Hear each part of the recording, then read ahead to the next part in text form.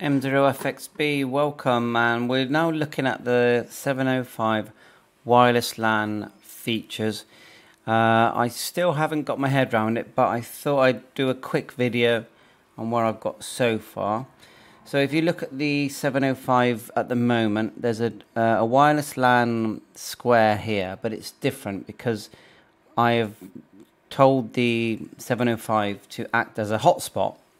So, and once doing that, if you look at my phone, or the Android phone I'm using here, I am connected to, the phone is connected to the signal coming out of the 705. It says no internet, so we've got some success so far. We're now sort of reading through the manual. We've got some settings here where we can change the wireless LAN output select. So I'm thinking of looking at that next. I'll just say that, before you do this, it does make sense. You do have to go into the settings and create a password, otherwise it just won't work. So if I just move my phone, see if I can go back in.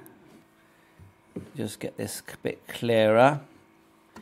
So I just went menu, set, wireless LAN, and I obviously turned it on. Network name. I haven't done that yet. So you've got remote settings as well. I haven't got that software. So look, connection type here. At the moment, we've got access point.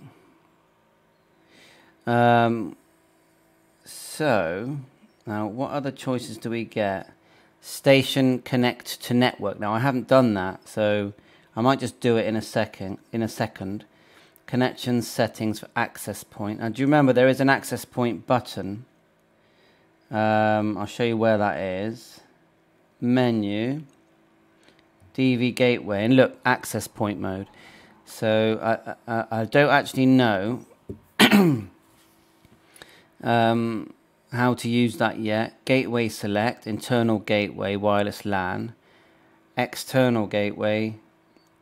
So there's another thing. So I'm hoping that eventually you'll be able to use things like Doozy wirelessly with this new firmware upgrade, and only PA7 LIM would know that.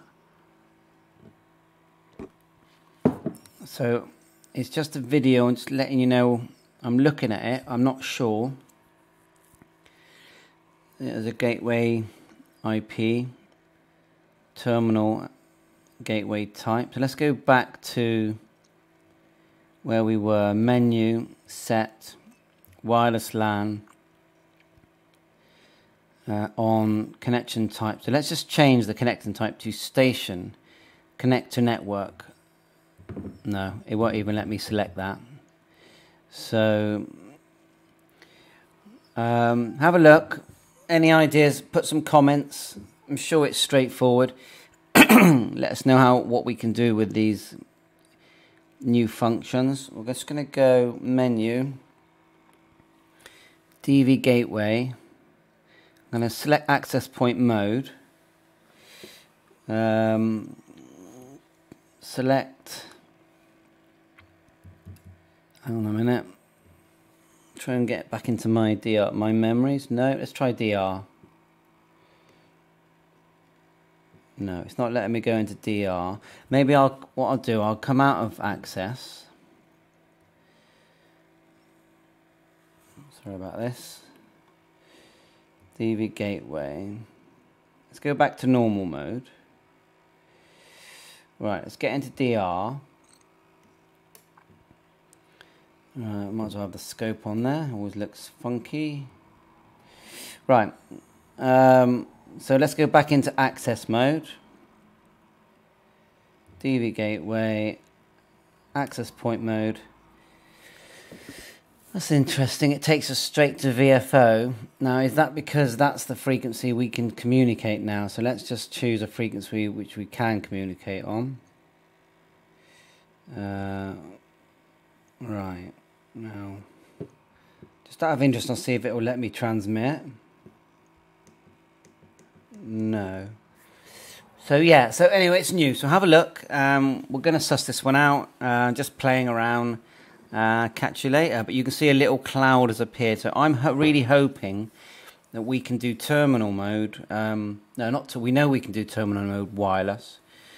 That we can do terminal mode in access point mode wireless. So then we can walk around with our handheld, something like that. 7-3. Catch you later. M0FX, be clear.